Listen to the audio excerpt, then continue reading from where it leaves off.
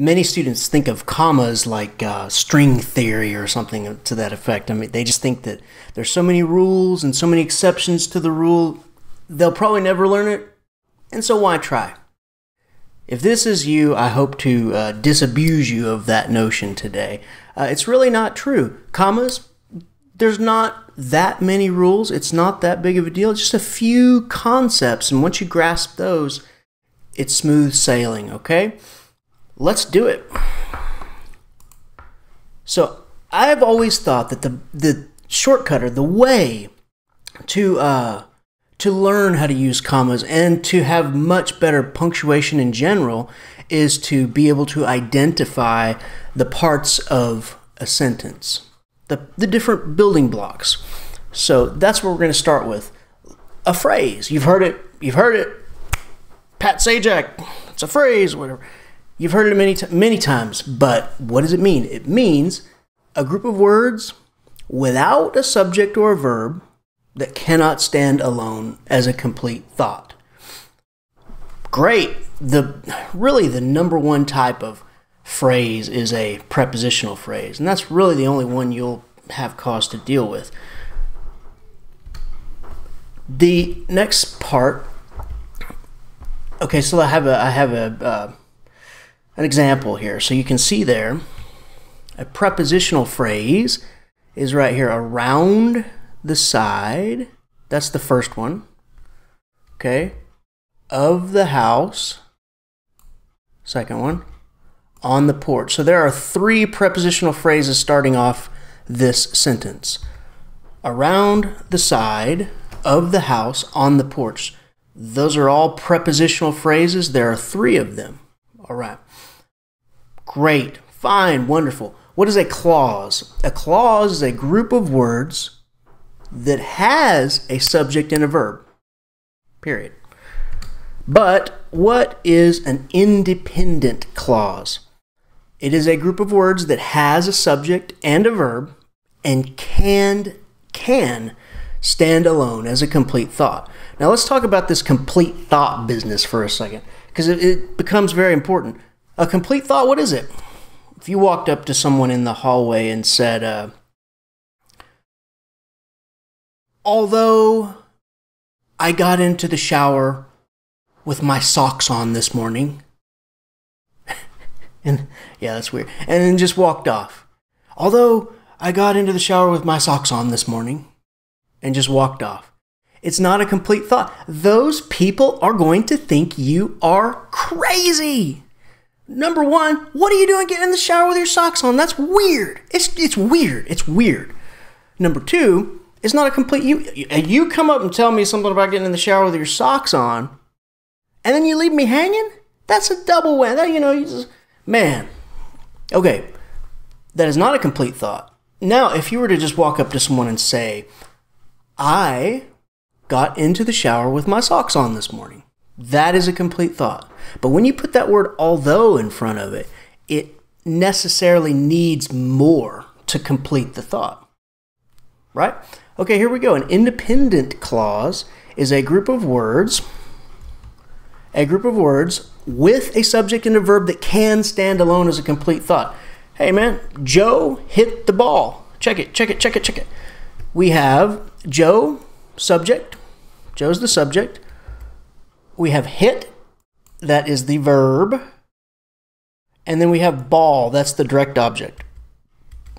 Great, that's a complete sentence. Joe hit the ball, wonderful, great. We are so happy with ourselves. Now, a dependent clause, otherwise known as subordinate clause. Subordinate means something is over you, something is in charge of you.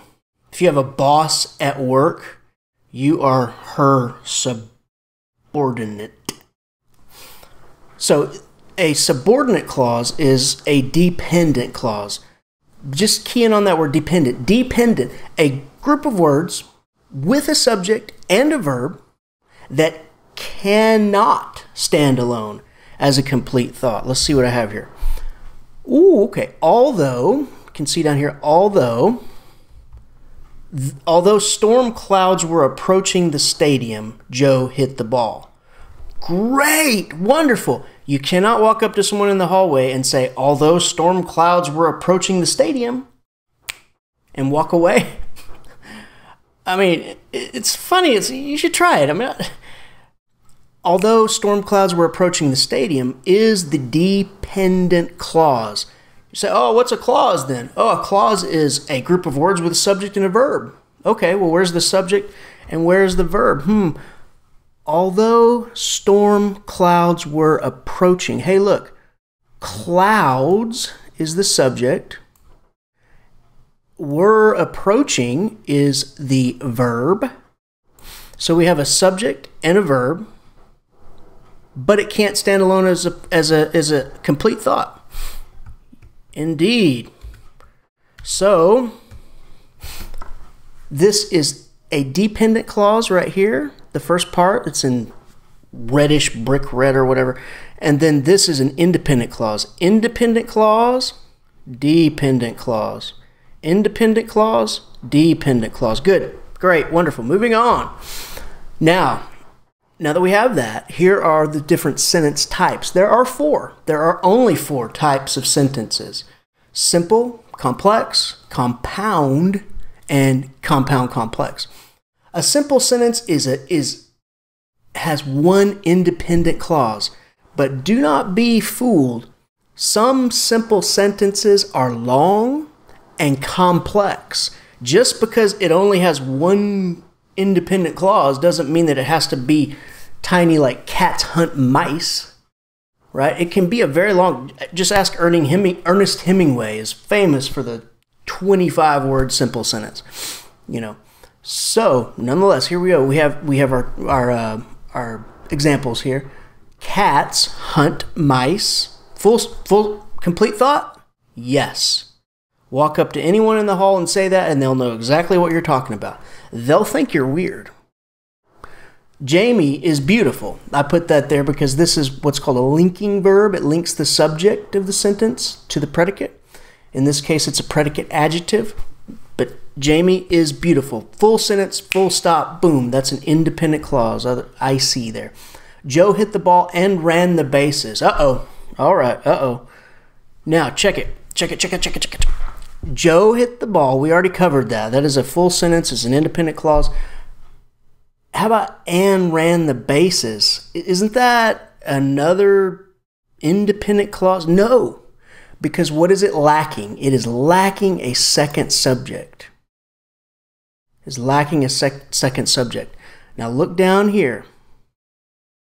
Joe hit the ball and he ran the bases. That has two independent clauses. Joe hit the ball is one, and he ran the bases is the second one. But Joe hit the ball and ran the bases. You can't walk up to someone in the hallway and say, ran the bases. No. So that makes it a compound predicate, not a second independent clause. Great, wonderful. Oh, wonderful. I thought you were going to talk about commas, Shanafelt. Good grief. Okay, I will. Complex sentence has one independent clause and at least one dependent clause. Let's look at one. Billy hit the ball because he is a star athlete. Check it out. This is the dependent portion right here. Billy hit the ball because he is a star athlete. You can't walk up to someone in the hall and say, because he's a star athlete. No. Now we reverse it on the next one. Because he is a star athlete, comma, Billy hit the ball. Great, fine. That is the dependent clause portion of that sentence, and this is the dependent clause portion of this sentence. It's just kind of reversed. That makes this a complex sentence because it has a dependent clause and an independent clause. He is a star athlete is the independent clause. Billy hit the ball is the independent clause. Because he is a star athlete is the dependent portion. Although storm clouds were approaching the stadium, Joe hit the ball. We covered this one. It's a complex sentence because it has one independent clause, Joe hit the ball, and one dependent clause. Although storm crowds were approaching the stadium. Good. Now, a compound sentence is just what it sounds like.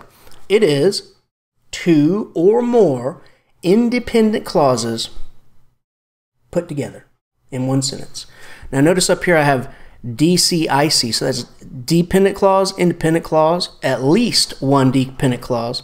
There can be many dependent clauses, but that is the makings of a complex sentence. But a compound sentence has at least two independent clauses. There could be 500 independent clauses in there, whatever, but it has to have at least two. And keep in mind, a compound sentence has no dependent clauses. None. Let's look at some. The police arrived. That's the first independent clause.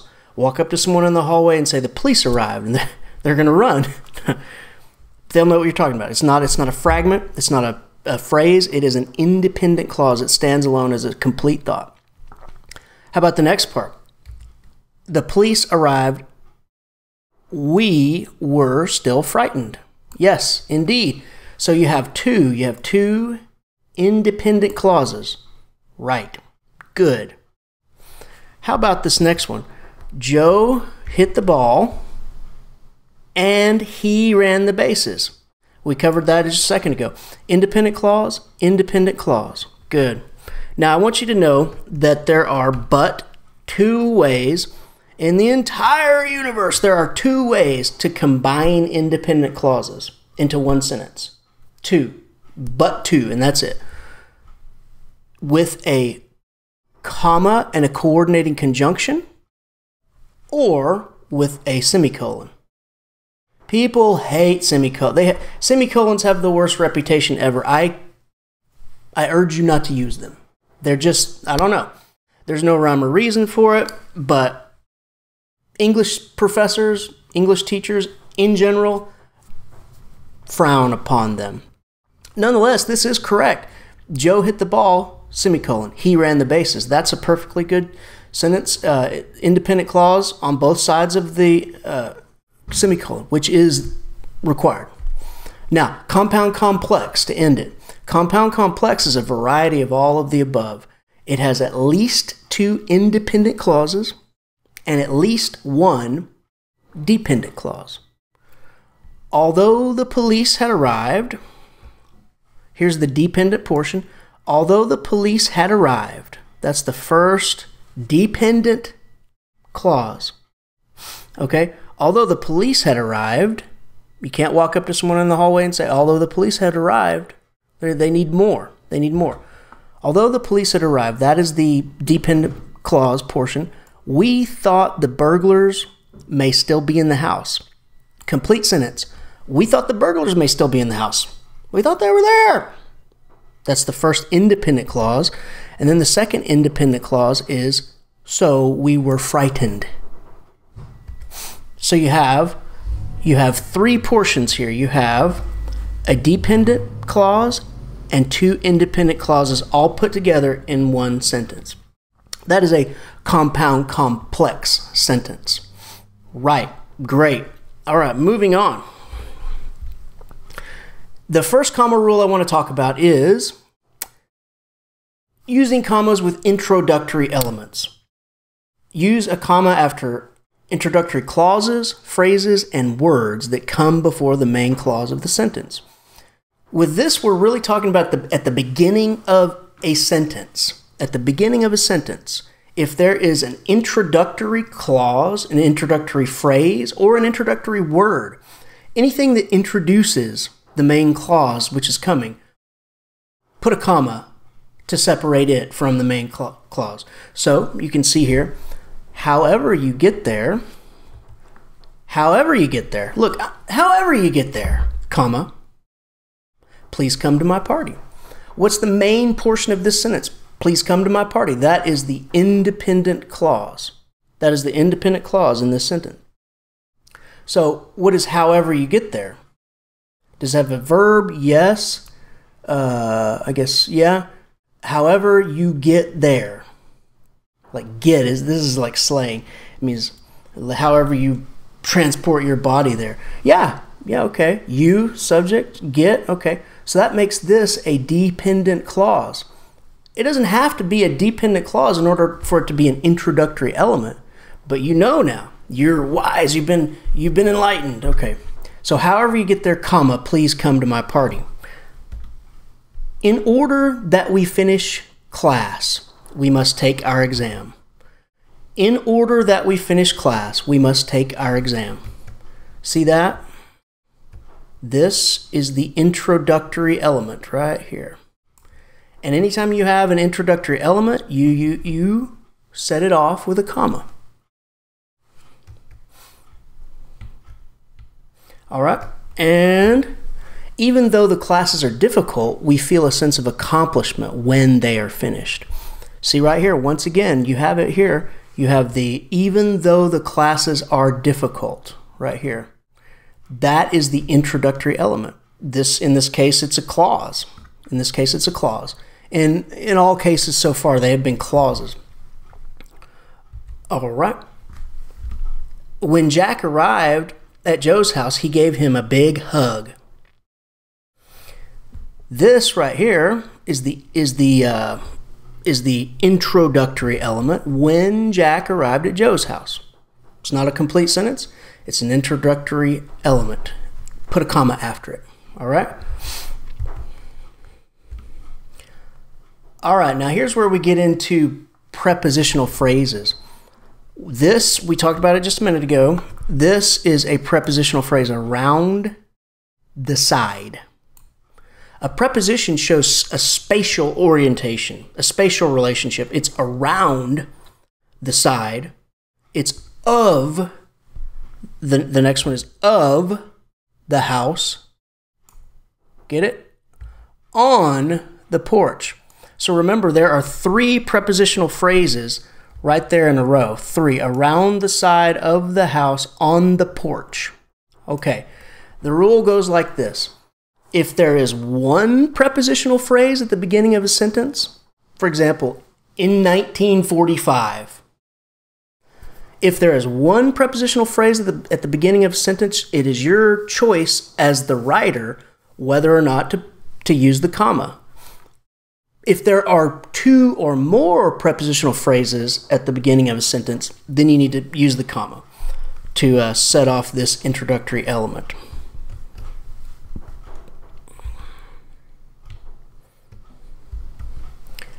For example, right here, in 1945, there was a great celebration when World War II ended. Notice I did not put a comma there because it is one prepositional phrase and it just breaks the flow. I mean, you could, it wouldn't be wrong, but it just breaks the flow. In 1945, there was a great celebration when World War II ended.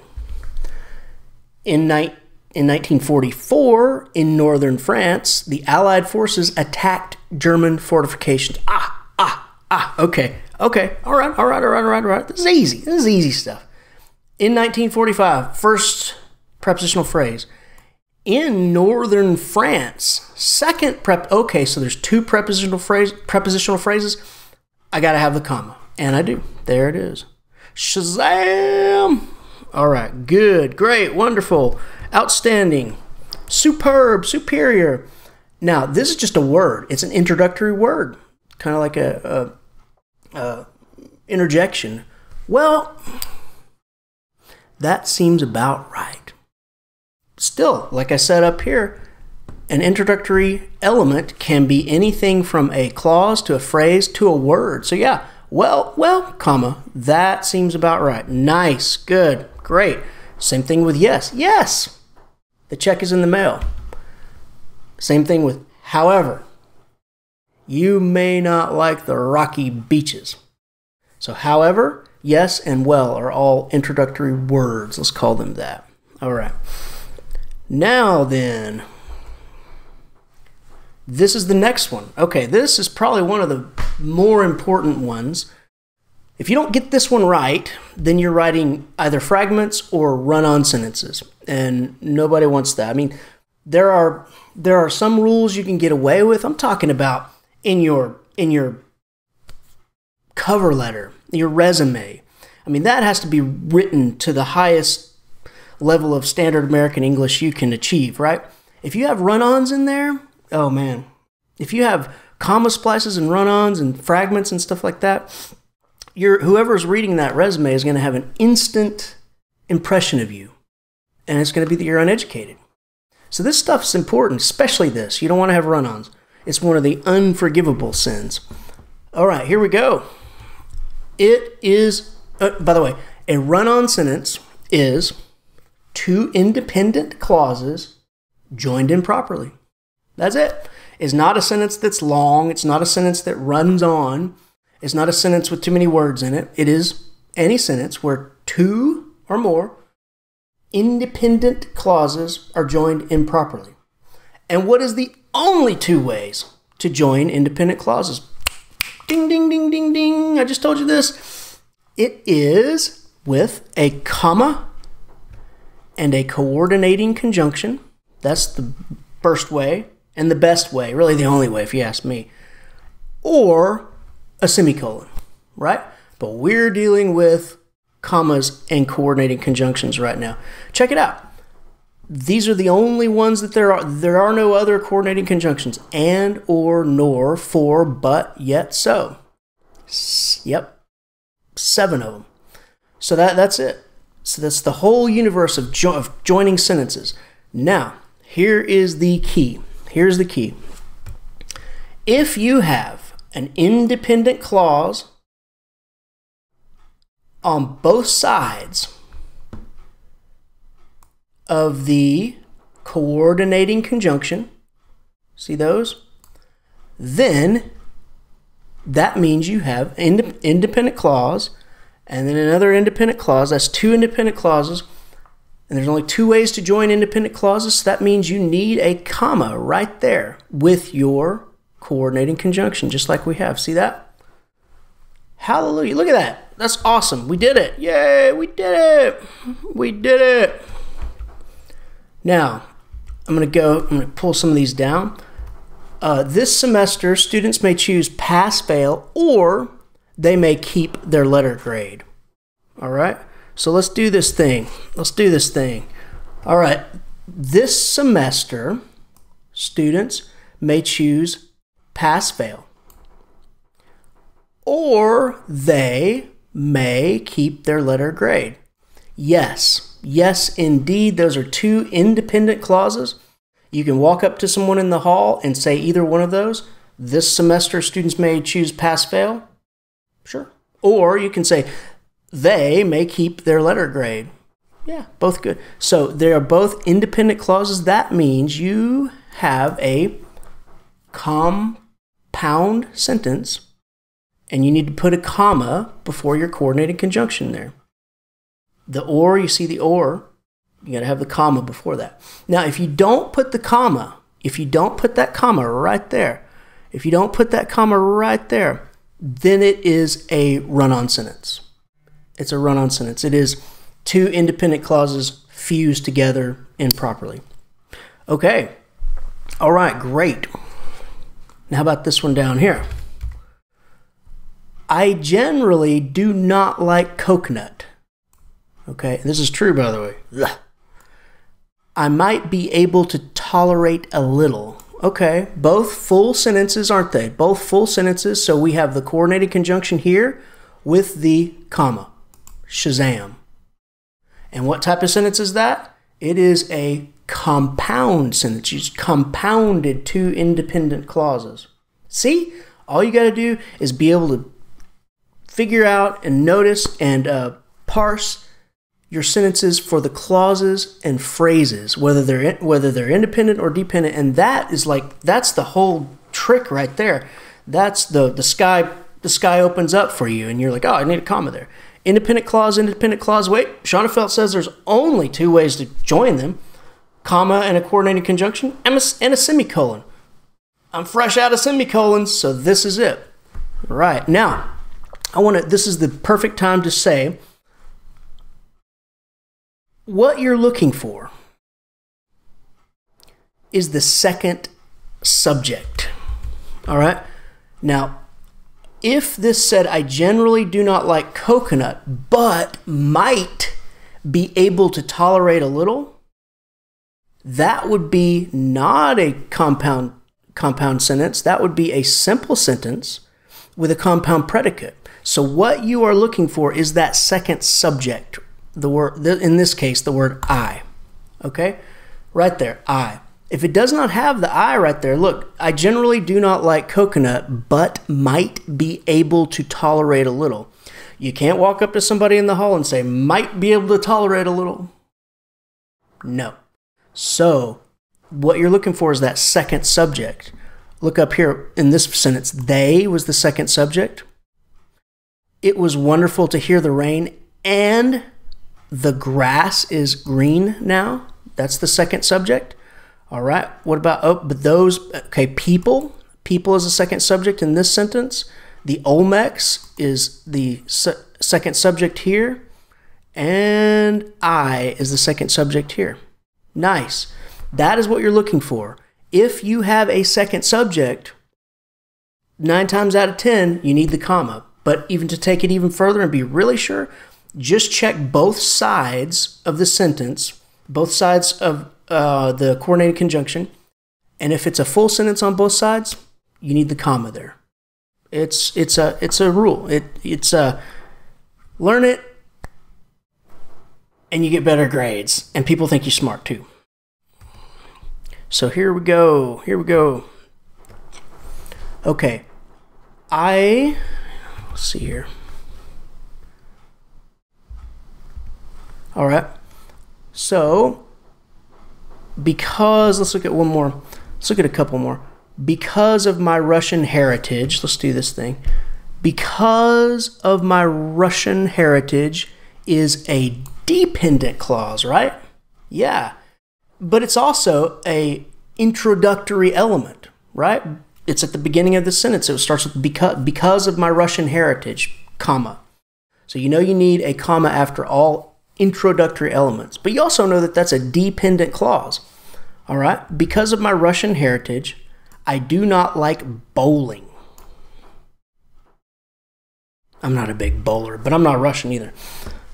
I do not like bowling, nor do I like basketball. Look, this I know when you use the word nor, when you use the coordinating conjunction nor, it gets weird like this. You can't really walk up to someone in the hall and say, do I like basketball, as a declarative sentence.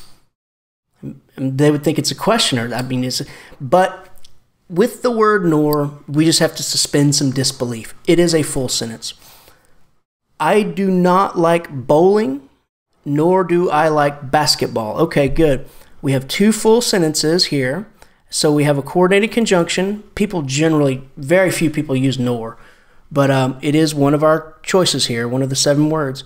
Yes, so we have an independent clause, and now we have the coordinated conjunction with the comma. This right here is a introductory element. It's a dependent clause. So that makes this sentence right here compound complex, because we have independent clause, and dependent clause. Yep, and it's all joined up properly, so we are good to go. All right. Okay, good. I generally do not like coconut, but might be able to tolerate a little. That's what I was talking about a minute ago. This is a simple sentence. I generally do not like coconut, but might be able to tolerate a little. What's it missing? Why don't you have the comma there before the but? What's it missing? It is missing that second subject. There's no I there. See that right there? See that? Same thing with this here. This semester, students may choose pass, fail, or keep their letter grade. Compare that with up here when I have the second subject. See, if there's a second subject, you need the comma. If there's not a second subject, you don't need the comma. This semester, students may choose pass, fail, or keep their letter grade. You can't walk to someone in the hall and say, keep their letter grade, right? But you can walk to someone in the hall and say, they may keep their letter grade. It's weird, but yeah, okay. All right, good. So you're looking for that second subject. These last two sentences don't have it, and that makes them simple sentences with compound predicates. Okay? Good. What are the two ways to join independent clauses? Semicolon, yes. But for our discussion today, coordinating conjunction with a comma. What are the coordinating conjunctions? And, or, nor, for, but, yet, so. And that's it. That is it. All right, good. Now, the next one is items in series. There is a new kind of fad going around that makes people believe that you don't need this last comma in an item, in a series of items. I love apples, comma, oranges, comma, and pears. You do need it. You do need it. You do need it.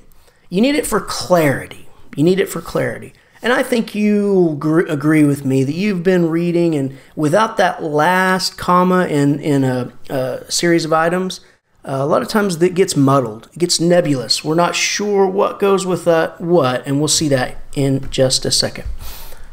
Billy, Sally, and George have come to stay with me this weekend. Fine, great. Items in series, you separate all the items in the series, including the last, with commas. I love to eat apples. I love to sip wine. And I love to eat cheese. Great. I want you to notice something here. This is an independent clause. Yeah. This is an independent clause. Yeah. And this is an independent clause. Good. But in this case right here, they are being used as items in a series. I love to eat apples, I love to sip wine, and I love to eat cheese. Fine. And technically it doesn't break the rule because here we have the coordinating conjunction and the comma. Now, check it out. Here's what we were saying earlier. If you don't have that last comma, look at what it would do to this sentence. Look at what it would do to this sentence. I love to eat apples, I love to sip wine, and I love to eat cheese. It would make it into this would be a comma splice because independent clause, comma, no, and another independent, this would be a comma splice, and this would be a run-on sentence. So it'd be a run-on sentence and a comma splice, two different types of run-on sentences at once. So that last comma is important. All right, moving on. We swim and surf, eat and laugh, and drink and sing. Again, look at this. Again. We swim and surf. Okay, good. That's the first item in series. We swim and surf. Eat and laugh is the second. And drink and sing. Okay, it's not great writing, I would say, but without this last comma right here, it becomes a jumbled nightmare of a mess. We swim and surf, eat and laugh, and drink and sing. Need the last comma. You need the last comma. The sky will fall, the moon will crumble, and the sea will boil.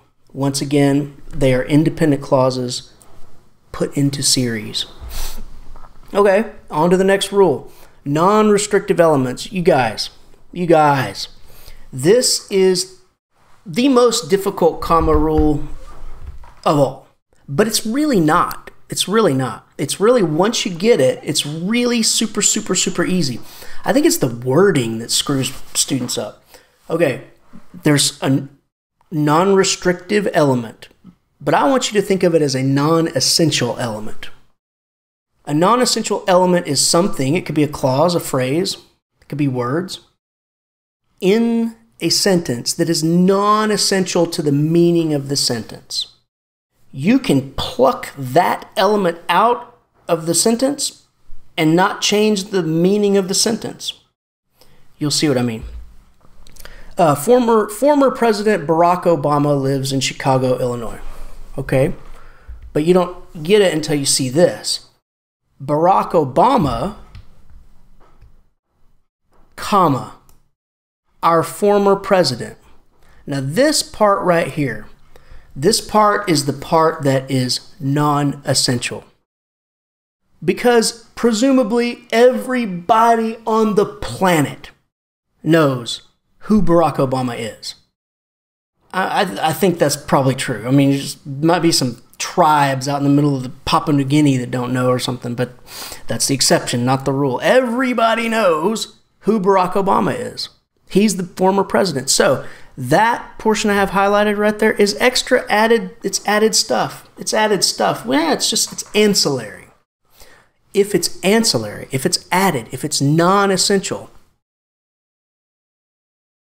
enclose it in commas. It's very much like parentheses. Parentheses, right? If you open a parentheses, you have to close it, right? You can't just open it and then just, right? It has to be opened and closed. Same with commas in this case. Barack Obama, comma, our former president, comma, lives in Chicago, Illinois. Now, if it's at the end of the sentence, you get a reprieve. I'll show you that in a second. But here we go. Why is it not that way up here? Why is it not, let's see, former President Barack Obama. Okay. Look, Barack Obama, if you just say former president, it could mean a whole ton of people, right? I mean, there's how many of them living? 4 or 5 of them living right now. I believe so. Anyway, it could mean a lot of people. Former president, right? Former president. Once you put Barack Obama there, it restricts the whole meaning of the sentence. It restricts everything else out in that sentence. It changes the meaning of that sentence. It can only be Barack Obama. It can only be Barack Obama. It can't be Bill Clinton. It can't be... Okay, so if it is essential, aka restrictive, but if it's essential to the meaning of the sentence, do not enclose it in commas. Essential, no commas. Non-essential, extra stuff, commas. Put extra stuff in commas. That's it. That's it. Put extra stuff in commas. Just like parentheses. Just like my parentheses up here kind of have this here. You know, it's like you want to have, it's like an extra thought, an afterthought, an added thought, an interrupting expression. All right. I drove around all day because my pet dinosaur got loose. All right, I want to key in on this word right here, because I drove around all day. Now, you drove around all day, fine. You could be driving around all day for a gazillion reasons. You could be out trying to catch wild coyotes. You could be out trying to get a date. You could be out delivering. Heck, you could be an Uber driver. You'd be out all day doing any of those things. So we don't know. I drove around all day. It's vague. Who knows what you're doing? You could be out trying to score crack or something. I don't know. Now, when we go like this, because, this word because, the word because necessarily restricts the sentence, doesn't it?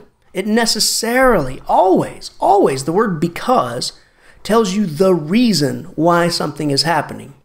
And because it tells you the reason why something is happening, it is definitely essential to the sentence. Therefore, write this in your notebooks, there is never a comma before the word because.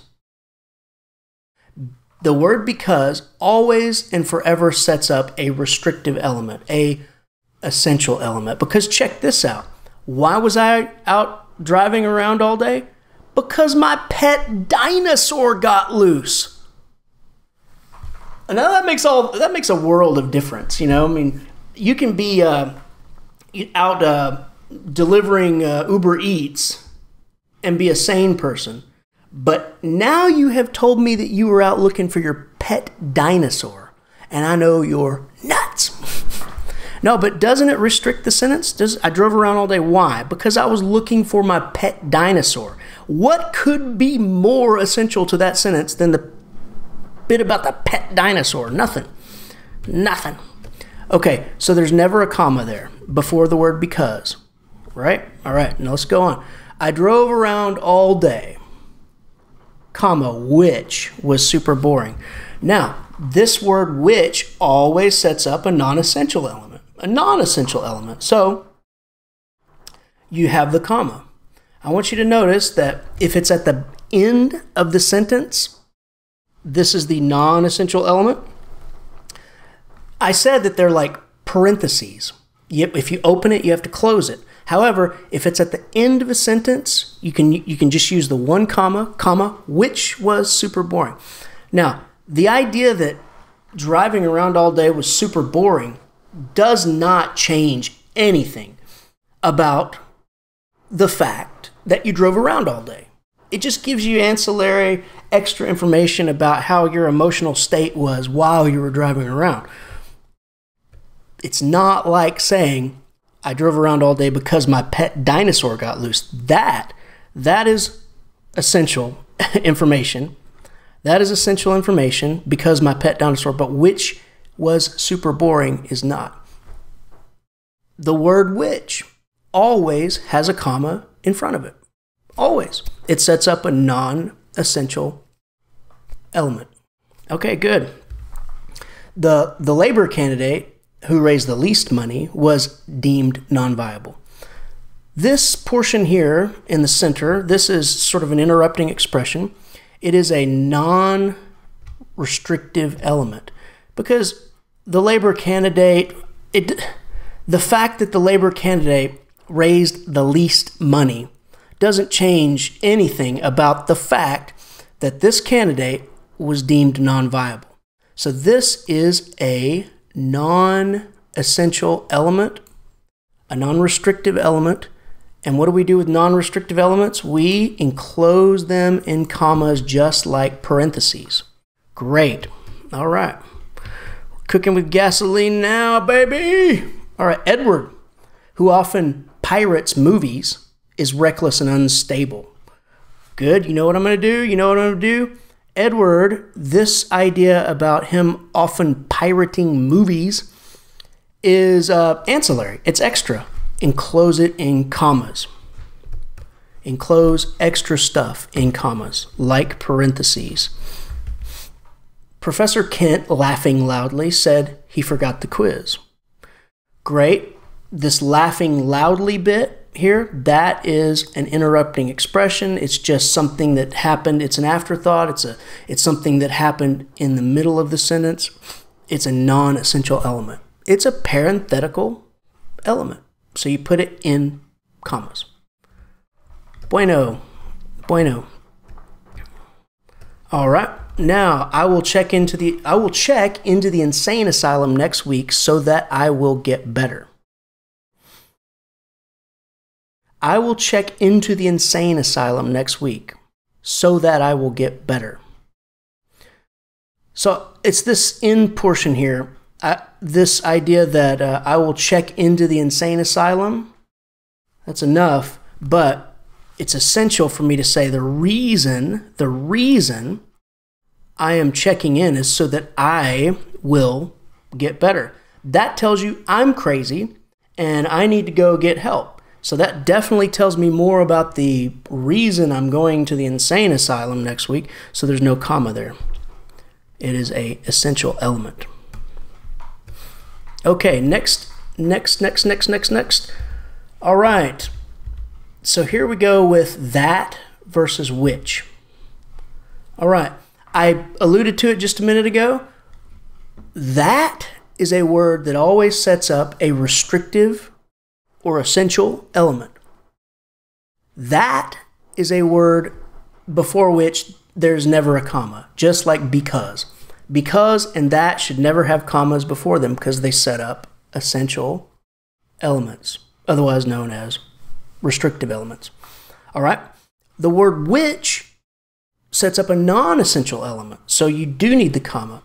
The words that and because, no comma. The word which, always a comma. Brad's earphones have fancy ear pads. Brad's earphones that have fancy ear pads were a gift from his brother. That's an error. Were a gift from his brother. Okay. Brad's earphones that have fancy ear pads. This is the portion in question. Okay. That have fancy ear pads. The question is, do you enclose that in commas? And the answer is no, because it restricts the Brad may have 50 pairs of earphones, but these are the ones with fancy ear pads.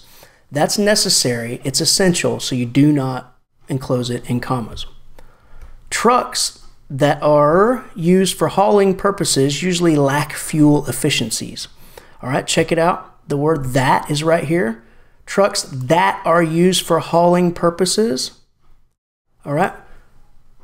That portion, that clause is an essential element because it tells you what type of trucks.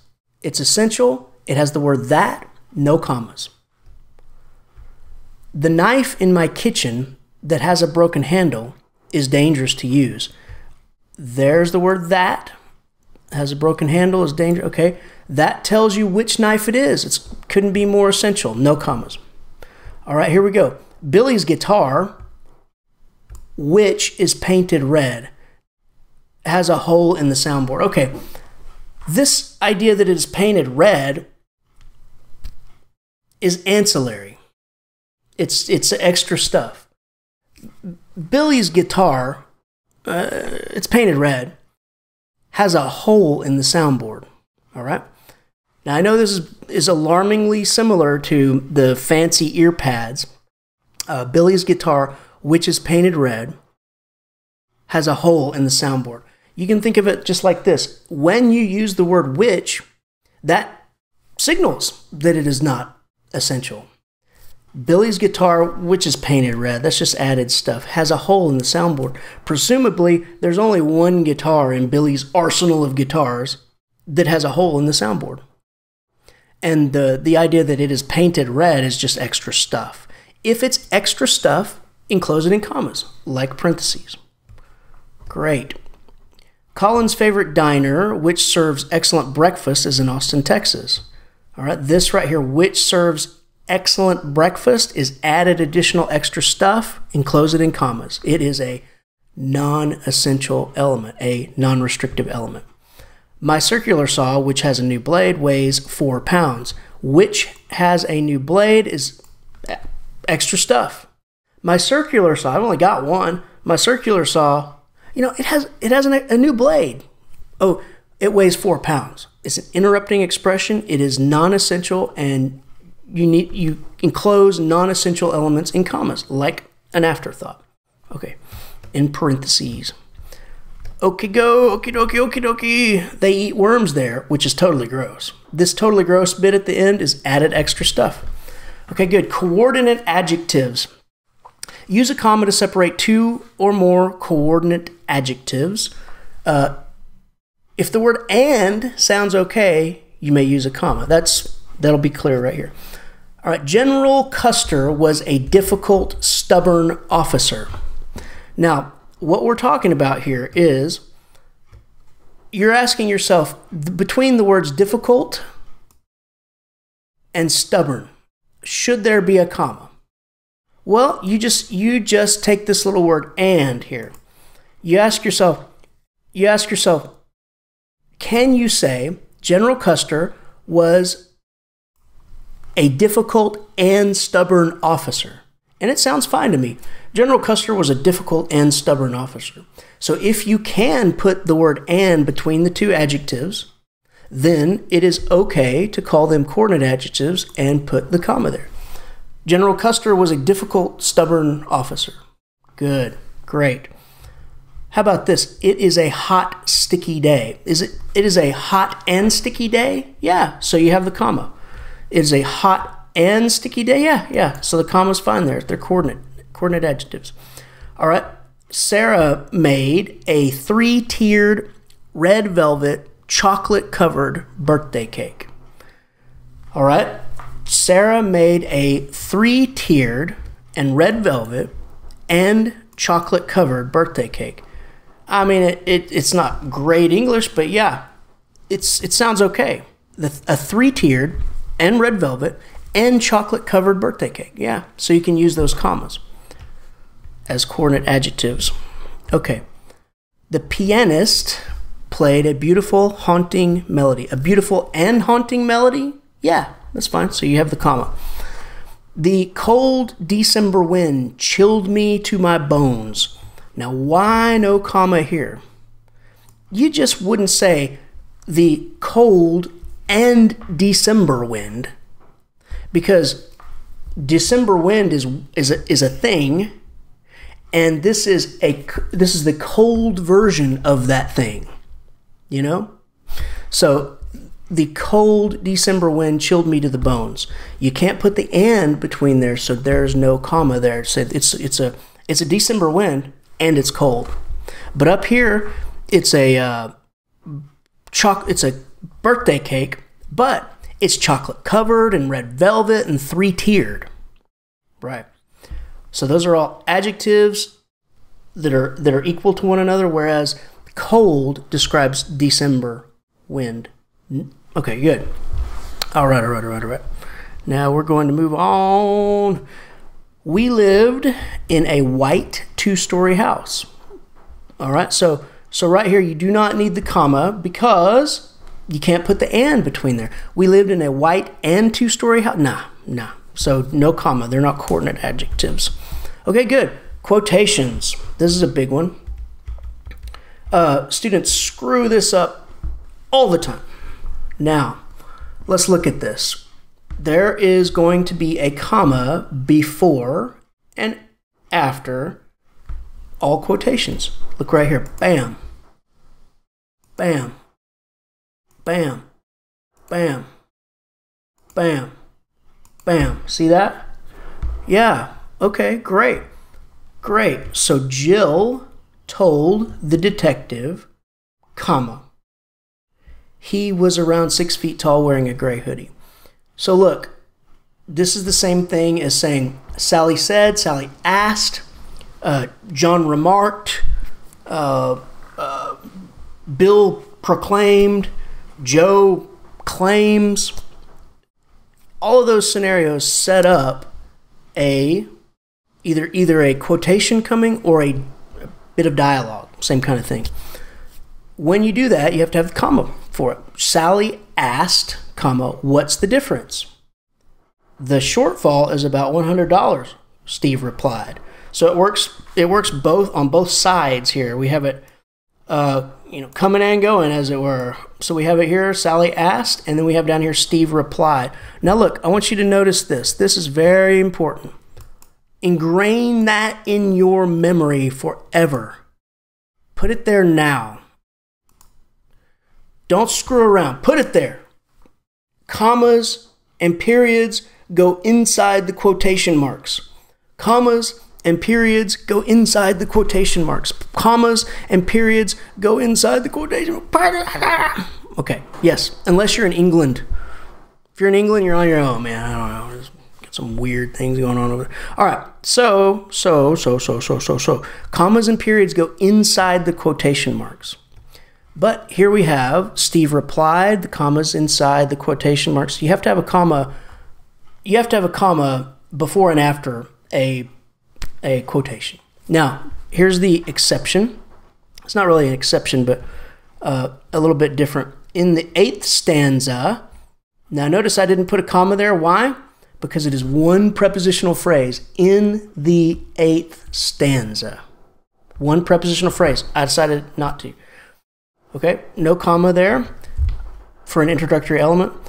In the 8th stanza, the raven answers, comma, nevermore. Fine. Now, but you should always, usually, you're always going to have a MLA citation here. That's what this looks like. So now notice that the comma, the period here is on the outside of the parenthetical or in-text citation. Normally, if you look up here, it goes inside the quotation marks, inside. But if there is a citation, it goes after the citation to end it. Good, good, good, good. All right, moving along, parenthetical expressions. This is just what we talked about earlier. It's added extra additional stuff. The scenery, on the other hand, but these are more like expressions.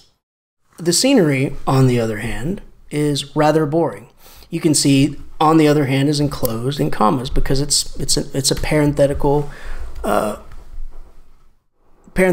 element or parenthetical expression. In this case, however, students did very well.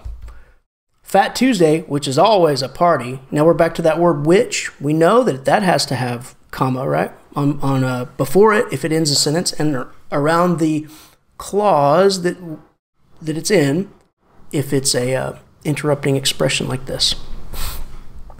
Good.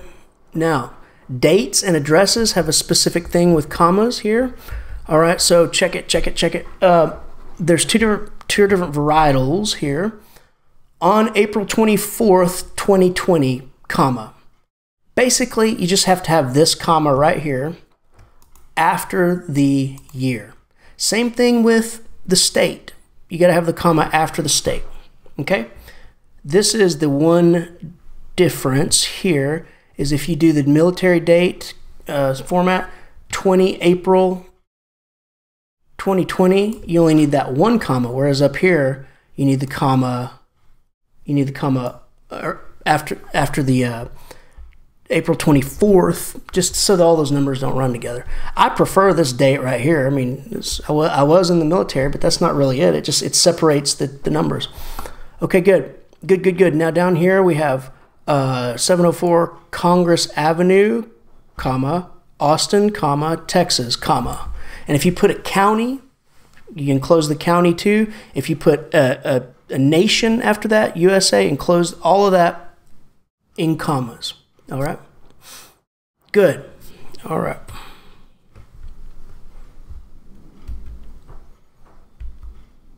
Now here's a few other rules just to send you on your way with. Never, just ingrain this in your mind, never separate the subject and verb of a sentence with just one comma. If you separate the subject, the main subject, and the main verb of a sentence, there better be two commas. Because remember, it's got to be a parenthetical type of expression where if you open it, you close it. You separate it by one comma and you're like crossing the streams and the universe ends. Never place a comma before the word because. We covered that. Because, the word because sets up a restrictive element always. An essential element that gives you more information about why I was out driving around all day. Because my pet dinosaur got loose. God. Almost never place a comma before the word that. There are some rare exceptions, but for our case, for our purposes today, just tell yourself, don't put a comma before the word that. All right? Commas go inside quotation marks, so do periods. Okay? The other marks are a little more complicated. They go, if they're tall, they bump their head on the quotation marks, and so they can't get under there, unless they were already there when the quotes came. So if like my novel is What Gods Would Be Theirs with a question mark. Now that question mark goes with the title. So if you put that in quotes, then that question mark goes inside there. But it just always commas and periods go inside the quotation marks unless there is a parenthetical citation. Enclose proper names in commas when directly addressing an individual. Like, hey, Martha. Martha should be enclosed in commas. All right. Thank you very much. Well, that's it, you guys. Just remember what I told you about the different parts of a sentence, the clauses, the phrases. Determine whether it's independent or dependent, whether it's an introductory element or a non-essential element, and all of those things. It just becomes very clear. First, parse the sentence, find the clauses, find the phrases, determine whether they're independent or dependent, and then look for some of these words like because, which, that, and definitely the coordinating conjunctions and, or, nor, for, but, yet, so. And once you get all that down, your comma rules will just fall into place.